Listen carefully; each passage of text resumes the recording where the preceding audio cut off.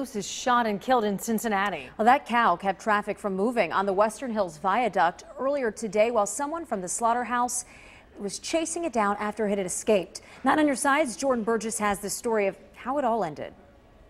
There he is. Cincinnati roads may be rough, but cow paths, not until today. An escaped cow turned the Western Hills Viaduct into a cattle drive, blocking traffic and charging at those trying to corral it. Out here working, and next thing I know, someone hollered, "There's a cow!" Ron Zumwalde ducked behind this tree here on Harrison Avenue for safety. He captured the final standoff between the cow and a worker from the slaughterhouse who had been chasing it with a gun. Cow charged him. He shot it with a .22 long rifle. The cow was hit twice and killed. We wanted to know how it got loose in the first place from the Tri-State Beef Company. There was 3 cows. 2 of them were corralled correctly, and this one went out the back gate, basically.